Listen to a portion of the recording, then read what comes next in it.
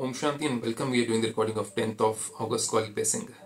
To die alive is something which we need to do on a daily basis when we are handling and when we are facing the impure negative world around us, because people around us don't have the right intentions, right kind of thoughts. So we need to be very careful whether we have attachments, whether we have greed or jealousy with anything or not. We shouldn't have that kind of impurity within us, so that we are protected and we are safe under God's guidance and under His canopy.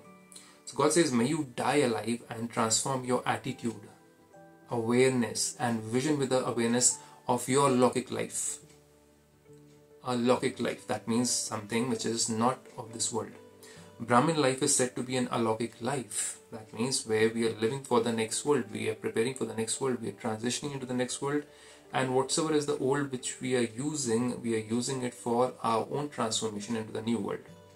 Which means that it is not like anything of this world.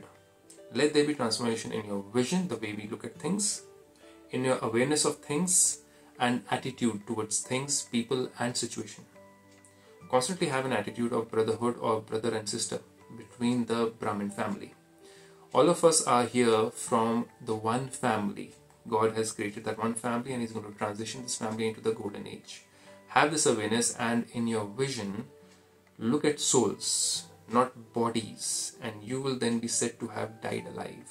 When we look at bodies, we actually have some form of desire from them, some form of wants from them, whether it's money, whether it's any carnal desires, or whether it's any impure desires, or whether it's some kind of desire of he's my relative, so he better give me this.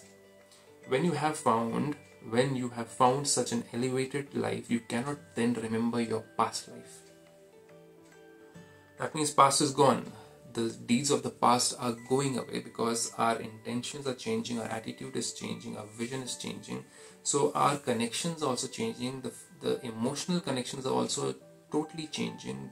We're disconnecting from our old habits, old behaviors, and we're transitioning into new habits and new behaviors of not having any desires from worldly things, because we're looking at souls, we're not looking at human bodies. We're not putting people into different categories.